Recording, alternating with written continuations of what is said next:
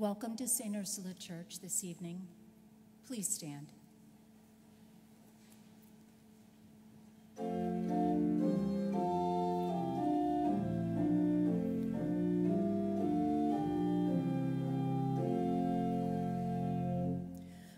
Praise to the Lord, the Almighty, the King of creation. Oh, my soul, praise him, for he is your help and salvation.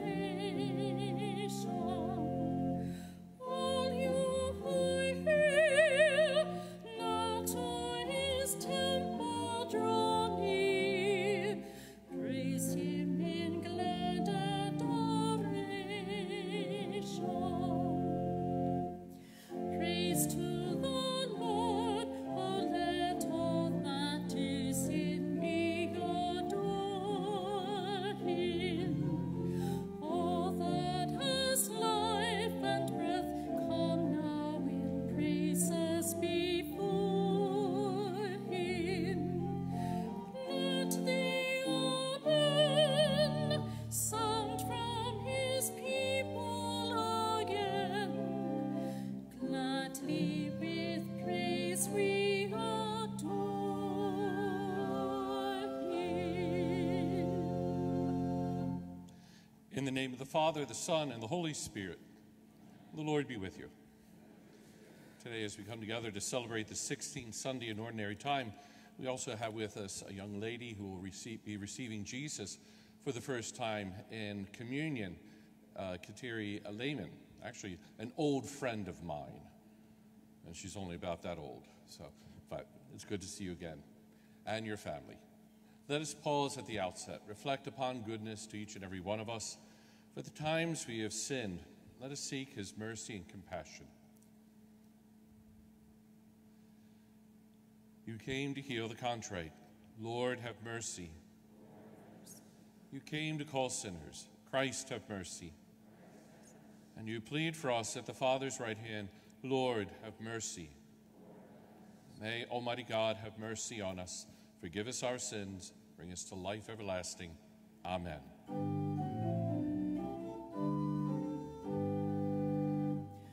Glory to God in the highest, and on earth peace to people of good will.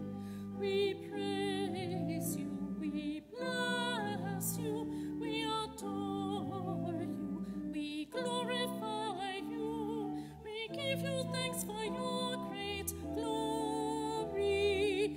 Lord God, heavenly King, O God, Almighty Father, Lord Jesus Christ, only begotten Son, Lord God, Lamb of God, Son of the Father, you take away the sins of the world. Have mercy on us. You take away the sins of the world. Receive our prayer. You are seated at the right hand of the Father. Have mercy on us. For you alone are the Holy One. You alone are the Lord. You alone are the Most High. Jesus Christ with the Holy Spirit, in the glory of God the Father.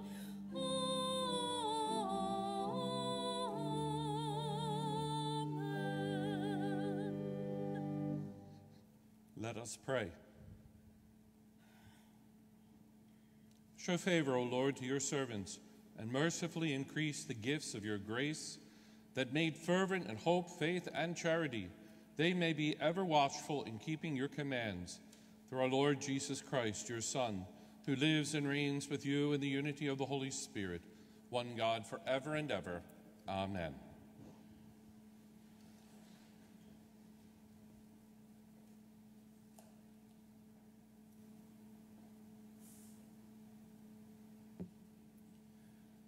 A reading from the Book of Wisdom. There is no God besides you who have the care of all, that you need show you have not unjustly condemned. For your might is the source of justice.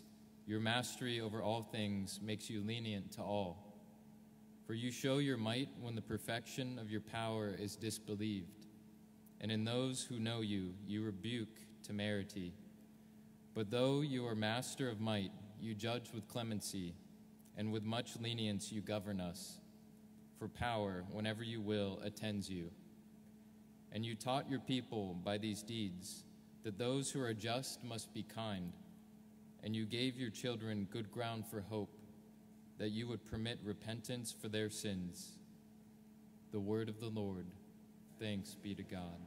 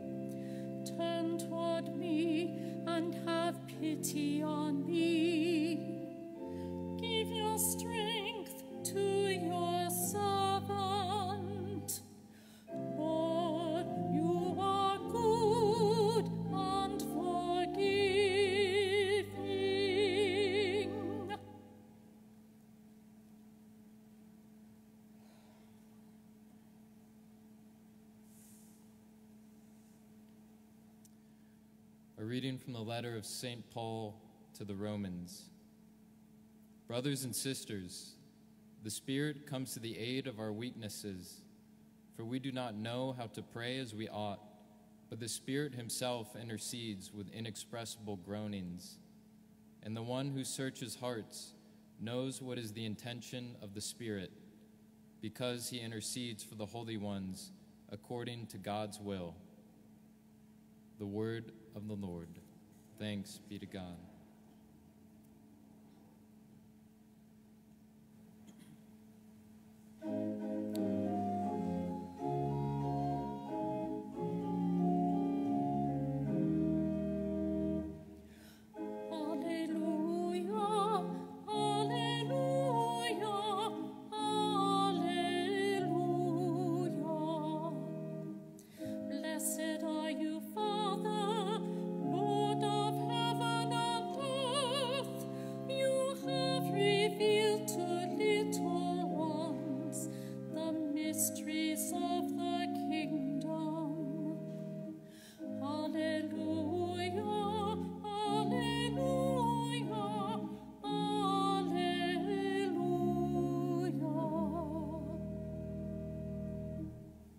The Lord be with you.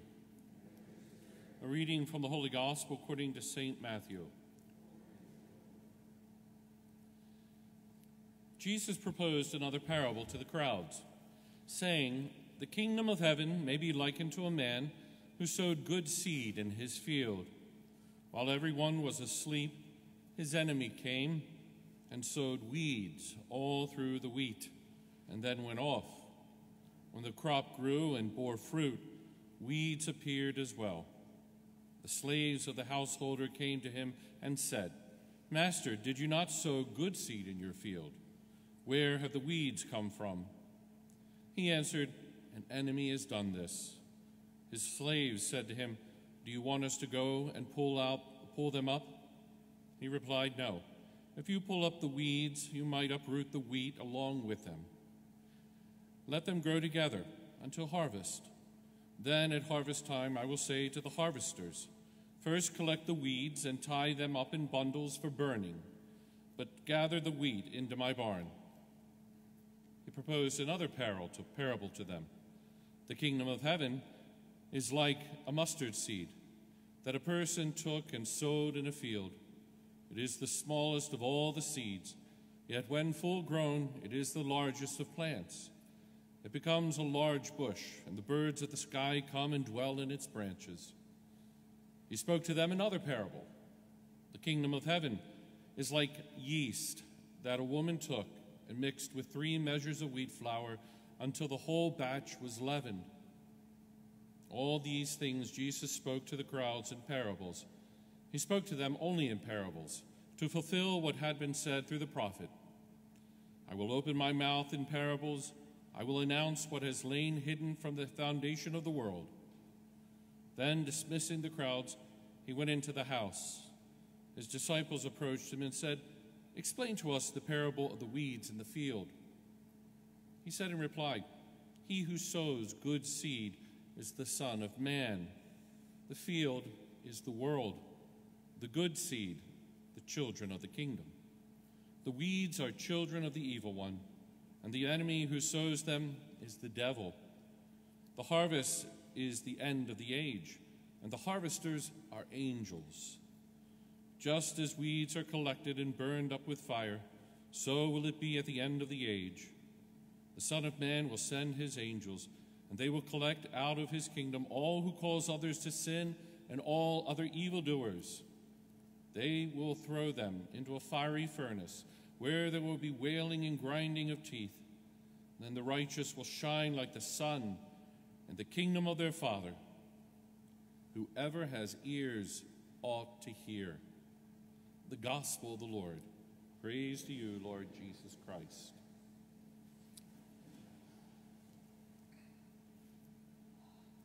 Well, with that, happy First Communion Day.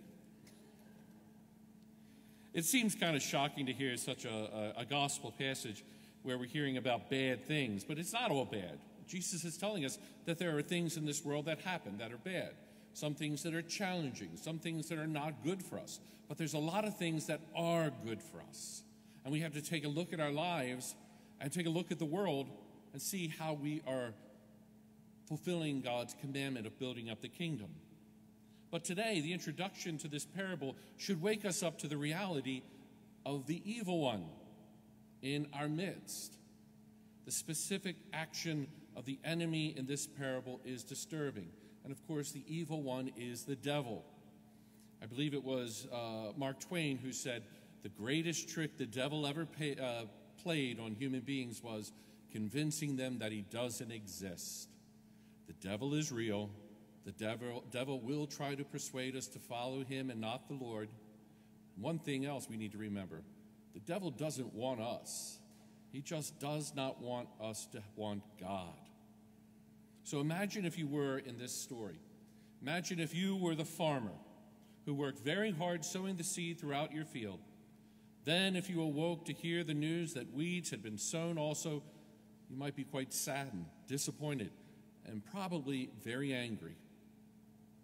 This parable is about the Son of God. Jesus is the one who has sown the good seed of his word and watered that seed with his precious blood. But the evil one, the devil, has also been at work trying to undermine the work of the Lord. Again, if this story think about this story once again. If you are the farmer in this story, it would be hard to refrain from anger and the desire for revenge. But the truth is that Jesus, as the divine sower, does not allow the evil one to steal his peace. Instead, he has allowed this action of the evil one to remain for a time. But in the end, the works of evil will be destroyed and burned in the unquenchable fire. What's also interesting is that Jesus does not root out all evil in our world here and now. According to the parable, he refrains so that the good fruit of the kingdom will not be negatively affected. In other words, this parable reveals to us the interesting truth that the weeds are all around us. That is, the evil alive in our world, but it cannot affect our growth in virtue and our entrance to the kingdom of heaven. We may have to encounter evil, challenging things on a daily basis, and find ourselves surrounded by it at times. But our Lord's willingness to allow evil for now is a clear sign that he knows it cannot affect our growth in virtue if we do not let it. Maybe we need to take some time to reflect upon the reality of evil in our world. We know it's there. We've seen it. We've probably even tasted it or experienced it. It's essential that we name our evil and name the evil in the world and the activity for what it is. But evil cannot ultimately affect you. The evil one, despite his malice attacks, will be defeated. Reflect upon the hope that this truth brings and renew your trust in the power of God today. And in doing so, we are overcoming the evil one. Let us begin by standing and professing our faith. I believe in one God, the Father, the Almighty, maker of heaven and earth, of all things visible and invisible. I believe in one Lord, Jesus Christ, the only begotten Son of God, born of the Father before all ages, God from God, light from light, true God from true God, begotten, not made, consubstantial with the Father. Through him all things were made. For us men and for our salvation, he came down from heaven, and by the Holy Spirit was incarnate of the Virgin Mary and became man. For our sake he was crucified under Pontius Pilate. He suffered death and was buried, and rose again on the third day in accordance with the Scriptures. He ascended into heaven and is seated at the right hand of the Father. He will come again in glory to judge the living and the dead, and his kingdom will have no end. I believe in the Holy Spirit, the Lord, the giver of life, who proceeds from the Father and the Son, who with the Father and the Son is adored and glorified, who has spoken through the prophets. I believe in one holy, Catholic, and apostolic church. I confess one baptism for the forgiveness of sins, and I look forward to the resurrection of the dead and the life of the world to come. Amen. Relying on the Spirit who always intercedes for us in ways beyond our power, let us turn to the Lord with our prayers. That baptized Christians everywhere, whatever their vocation in life, may be committed to transforming the world with the light of the gospel. Let us pray to the Lord. Lord, hear our prayer. For all who have been made ill by the coronavirus, for all who care for them, and for the governments and peoples of the world, that we may experience the healing mercy of the Lord, we pray. Lord, hear our prayer. For those who serve in public office, may their commitment to protect the God-given rights to which every human being is entitled, we pray. Lord, hear our prayer. That married couples may find the wisdom and the courage to support one another, helping the other to grow and develop their talents, to become all that God wants them to be. We pray. Lord, hear our prayer. For all those serving in the armed forces, in law enforcement, emergency responders, for those in healthcare, for the continued growth of peace and freedom in troubled parts of our world, we pray. Lord, hear our prayer. For an end to violence in our streets and a respect for all people, we pray. Lord, hear our prayer.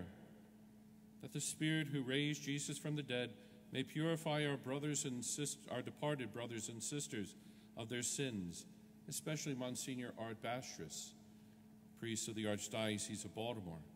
We pray, Lord, hear our prayer. For Jay Robertson, for whom this Mass is being offered, we pray, Lord, hear our prayer. In a special way, I ask you to remember in your prayers our deacon, Chris Pinto, who was in an accident yesterday, but he's doing okay. He is in shock trauma. He had his ankles worked on today, but he is doing well. We pray for him and his recovery. We pray, Lord, hear our prayer. Father, we thank you for your word. As you hear our prayers, may we always hear you ever more clearly and be faithful to your call alone. We ask this through Christ our Lord. Amen.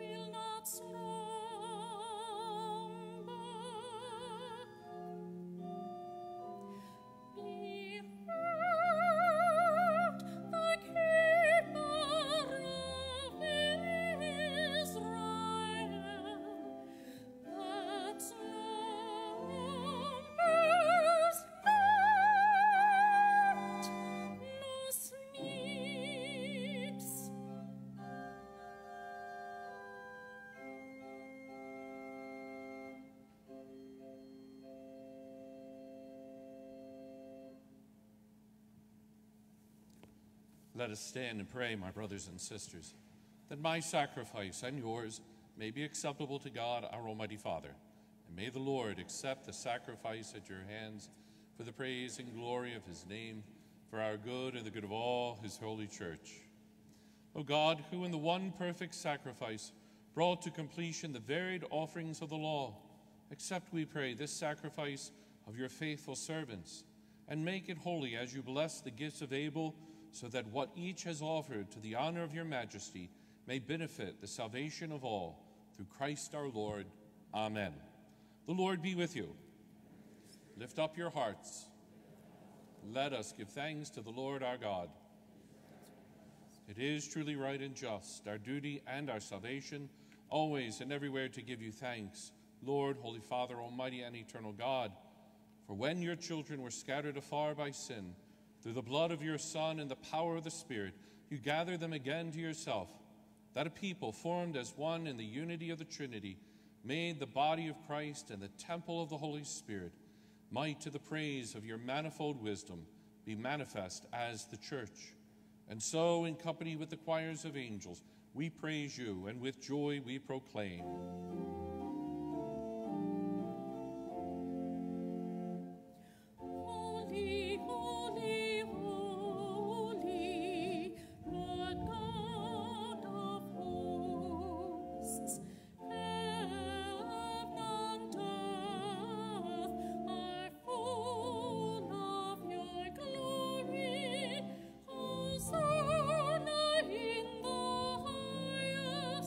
Hosanna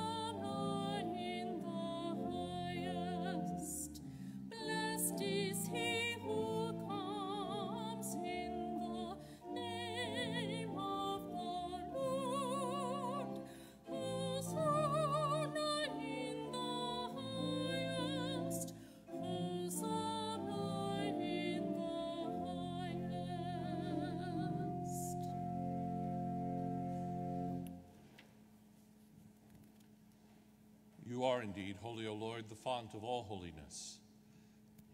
Make holy, therefore, these gifts, we pray, so that they may become for us the body and blood of our Lord Jesus Christ, at whose command we celebrate these mysteries. For on the night he was betrayed, he himself took bread. He gave you thanks and praise. He broke the bread, gave it to his disciples, saying, "Take this, all of you, and eat of it. For this is my body, which will be given up for you."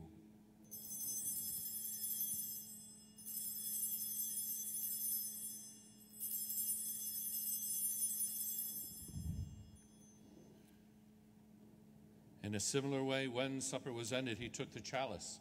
Again, he gave you thanks. He gave it to his disciples, saying, "Take this, all of you, and drink from it.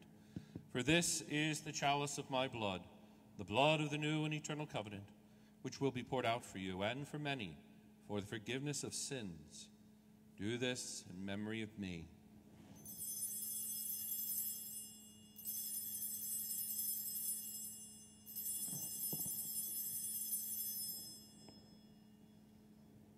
The mystery of faith. When we eat this bread and drink this cup, we proclaim your death, O Lord, until you come again.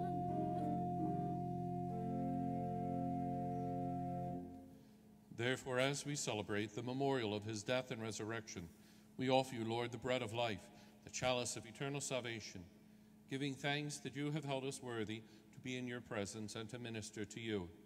Humbly we pray that, partaking of the body and blood of Christ, we may be gathered into one by the Holy Spirit. Remember, Lord, your church spread throughout the world. Bring her to the fullness of charity. Together with Francis, our Pope, William, our Archbishop, and all the clergy and faithful. Remember also our brothers and sisters who have fallen asleep in the hope of resurrection, and all who have died in your mercy. Welcome them into the light of your face.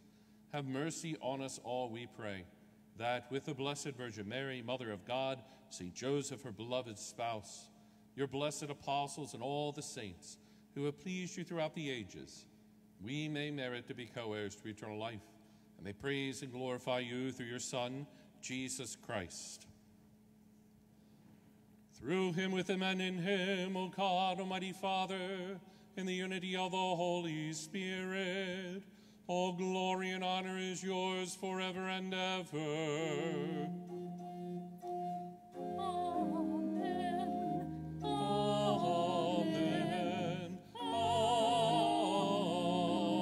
Amen. And now, at the Savior's command, formed by divine teaching, we dare to say, Our Father, who art in heaven, hallowed be thy name. Thy kingdom come, thy will be done, on earth as it is in heaven. Give us this day our daily bread, and forgive us our trespasses, as we forgive those who trespass against us. And lead us not into temptation, but deliver us from evil. Deliver us, Lord, we pray, from every evil. Graciously grant peace in our days, that by the help of your mercy we may be always free from sin, safe from all distress, as we await the blessed hope and the coming of our Savior, Jesus Christ. For the kingdom, the power, and the glory are yours, now and forever. Lord Jesus Christ, you said to your apostles, "Peace I leave you, my peace I give you. Look not on our sins, but on the faith of your church, and graciously grant her peace and unity in accordance with your divine will, who live and reign forever and ever. Amen." The peace of the Lord be with you always.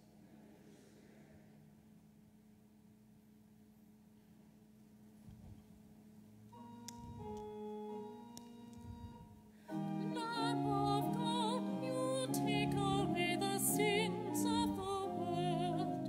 Have mercy on us. Lamb of God, you take away the sins of the world. Have mercy on us.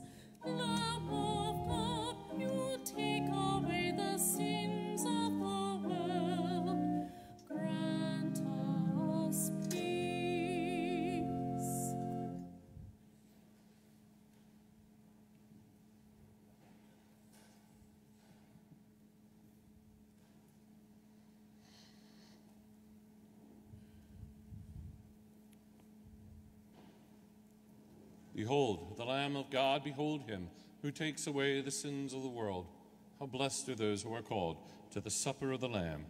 Lord, I am not worthy that you should enter under my roof, but only say the word, and my soul shall be healed.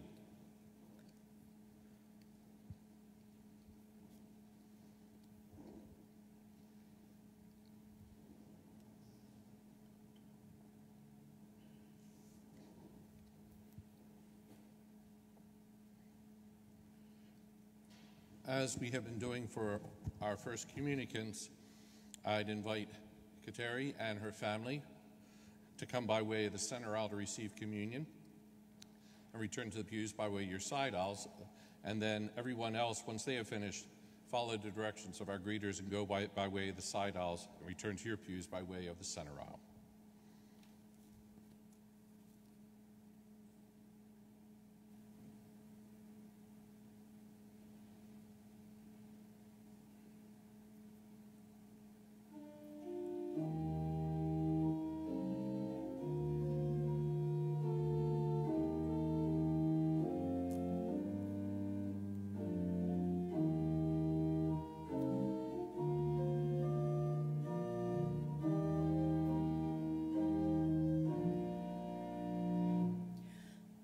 As the bread of life is broken, the cup of love outpoured, we are one in Christ our Savior, one sent to serve the Lord.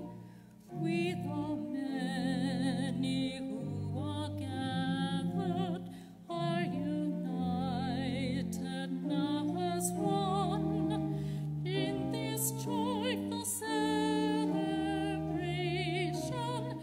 We recall what God has done. As the bread of life is broken, the cup of love outpoured, we are one in Christ our Savior, one sent to serve the Lord. In the word of God proclaimed here, the good news of truth is heard. In the telling of the stories, we are open to God's word.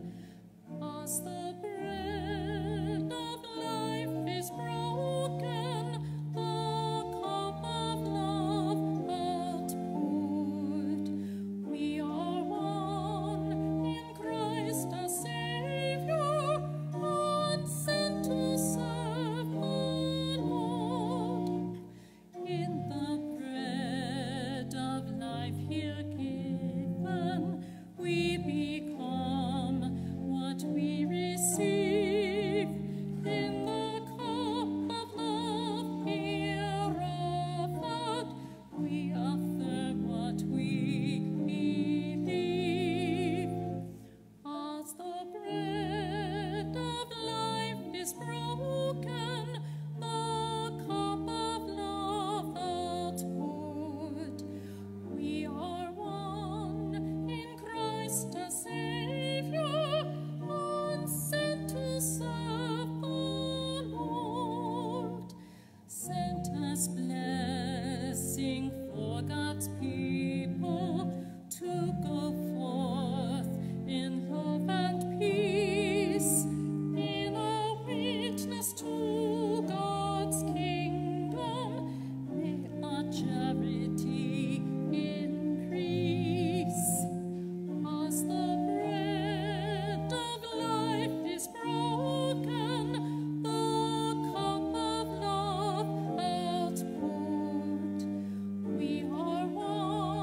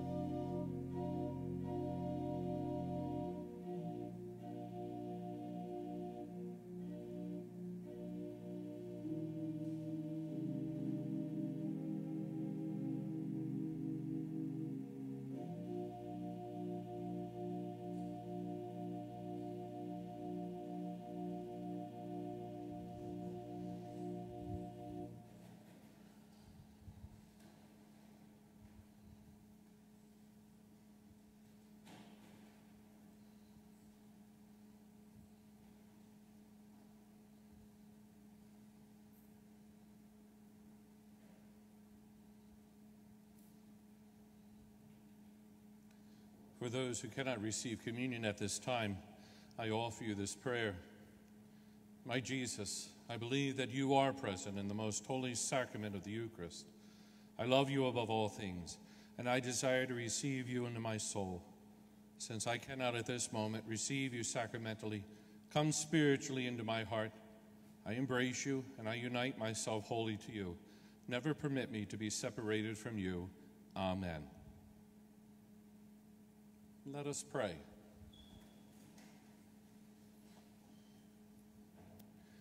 Graciously be present to your people, we pray, O Lord, and lead those you have imbued with heavenly mysteries to pass from former ways to newness of life, through Christ our Lord. Amen. Once again, congratulations, Kateri.